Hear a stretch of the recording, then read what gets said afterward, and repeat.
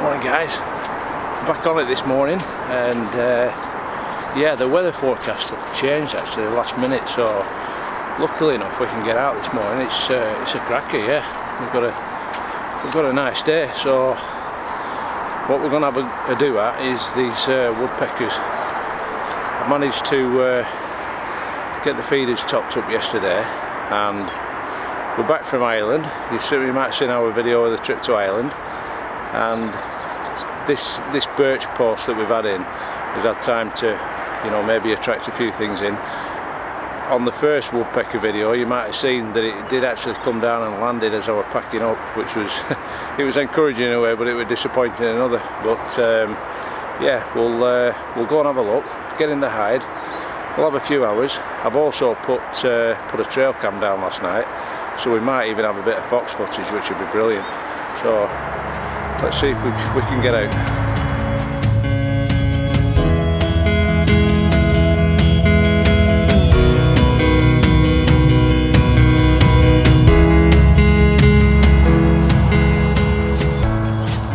That's fantastic. So you can see there all the holes that we created have been emptied of the fat balls that we put in.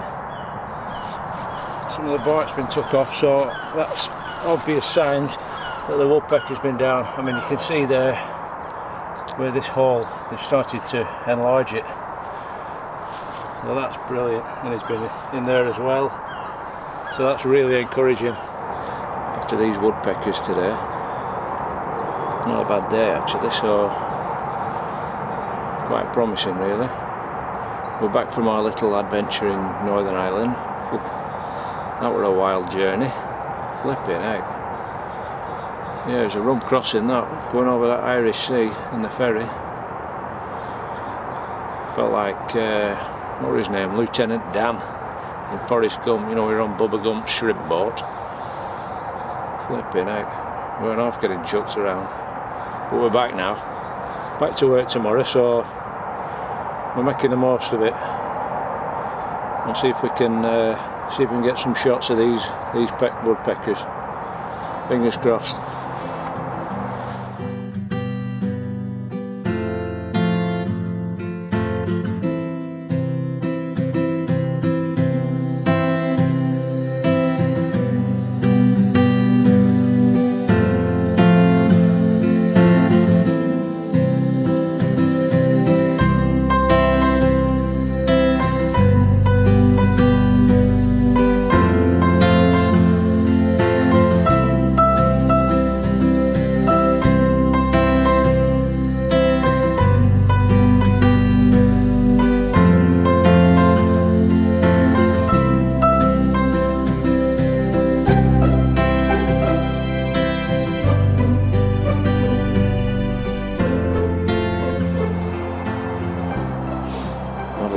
This morning really, which is a surprise because we've got some belting light.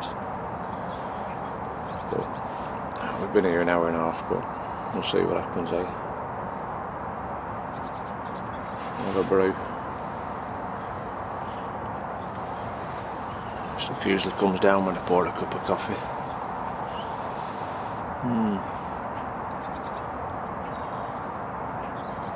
Shit, woodpecker. Bloody hell. I knew it.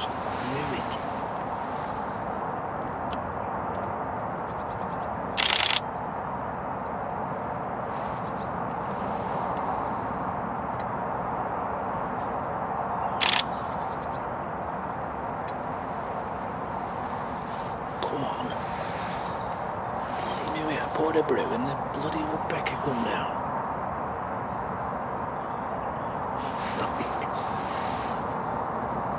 It didn't stay for very long, but yes, that's a start. Wow, the light was absolutely brilliant. The light's coming from this angle, so I managed to get the ISO down as well, so hopefully they'll be sharp then. Fantastic.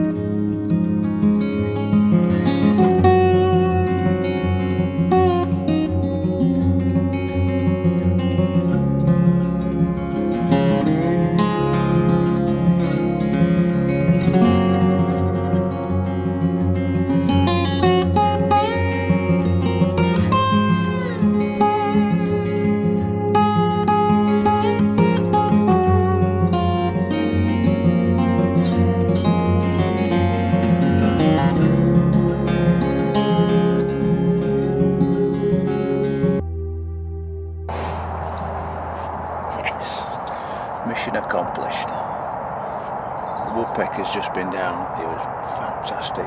We even got the nuthatch with it as well, momentarily, but that's mega. I'm well chuffed with that. That bit that I said, that interesting part with all the, you know, the knots and the branches coming out, that's exactly where he went. So that bit that we drilled out, we put the fat balls in, it just worked out absolutely perfect. So it just goes to show, doesn't it? Get that idea in your head, make it happen, you'll get the shots. Brilliant. That's what it's all about. All that hard work coming to fruition. I'm well chuffed with that.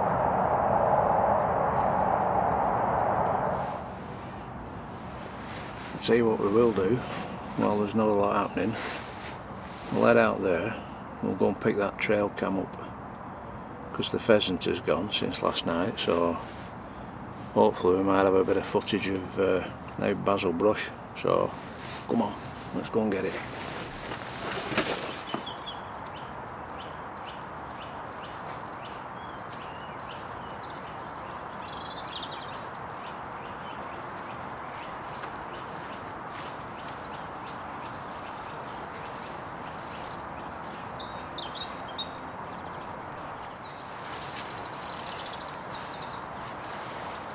Okay, so you can see that's where we've got our little trail cam set up.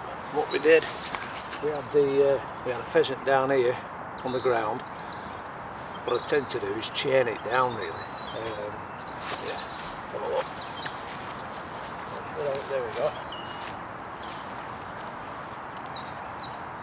There's our bit of chain. Yeah, if we don't fasten it down, what happens, the fox will just come along, it'll pick it up and it's gone. But at least when you fasten it down, it's got to work for it. So hopefully it'll hold the fox there for a bit and we can get a bit better footage. So we'll get that camera off and see what's on it. Right, let's have a quick butcher's.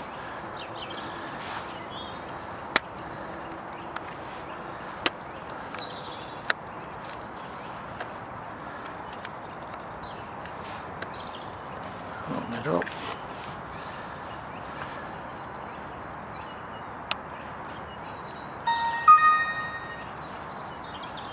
Put our cord in.